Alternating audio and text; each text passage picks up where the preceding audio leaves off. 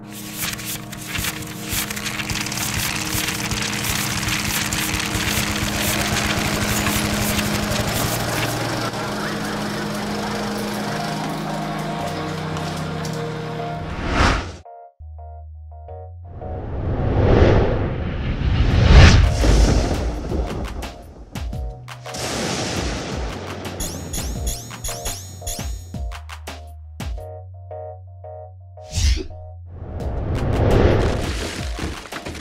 there, my name is Xochitl Larios. I work for Communities United for Restorative Justice.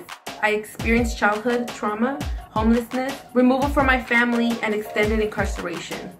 I am overcoming all of these obstacles to be in a position as a college student and committed community activist.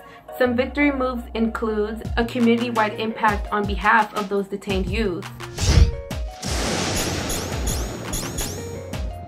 My name is Guadalupe Reyes and I come from Merced, California. The work I do is youth organizing and women's empowerment through cultural appreciation. Some of the obstacles we have faced in Merced are youth investment and youth participation.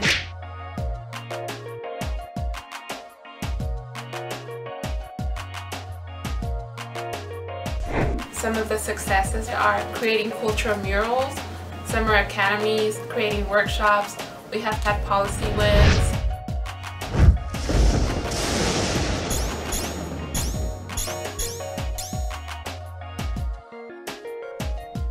Hi, my name is Itlali Castellanos, and in my community, I have pre-registered over 500 people to vote in my high school. I've been part of my local youth in government program, which led me to become a volunteer and youth organizer in an assembly race. I really felt successful when I shared a stage with Dolores Huerta because of the hard work that I put into the assembly race.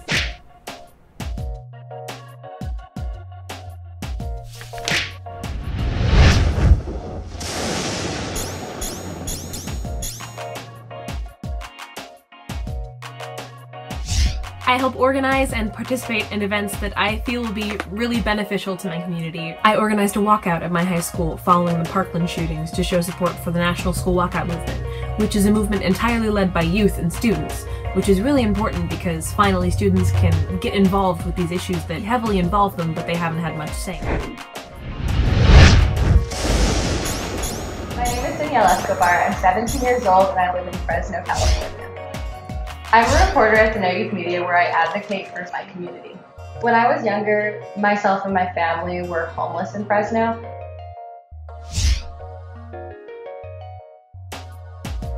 Last year, I thought of, created, planned, and executed an event called Harvest for Humanity.